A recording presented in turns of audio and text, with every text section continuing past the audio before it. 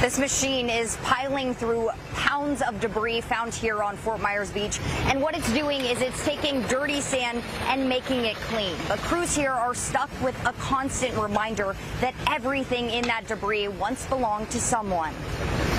Miles and miles of clean white sand turned dark and dirty.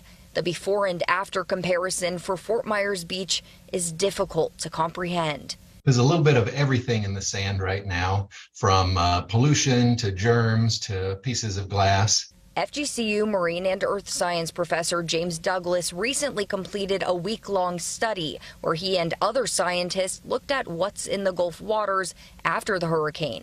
Douglas says the sand on Fort Myers Beach is nowhere close to immune from the hazards and debris left behind. One of the things that can be mixed in with the sand is what my colleague here at the university studies, microplastics. So little bits of human debris, little plastics that get shredded by the wind, shavings of every kind of human product imaginable are sort of mixed in with the natural rocks and shells of the beach.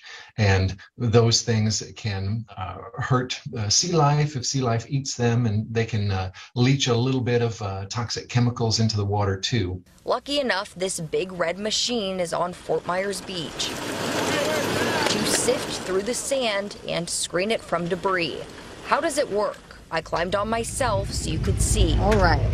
The county hired a company called ICS Materials to oversee the operation. This tractor loads the hopper or the big container with dirty sand. So everything comes from, he's putting all the material, the sand, the dirty sand, into here. And then this is filtering everything, and then it comes out through those two. The sand sifter then filters items into two sections, big or small. Big items get dropped into a pile on the left. Small items get dropped into a pile on the right. Clean sand goes up the tall conveyor belt and adds onto these big piles of fresh sand, which will be used to restore the shoreline of Fort Myers Beach. Thank you. No worries. A spokesman with ICS Materials told me crews here have picked up more than 80,000 cubic yards of debris. And as for those two clean mounds of sand over there, each one is 5,000 cubic yards. On Fort Myers Beach, Emma Heaton, Lincoln News.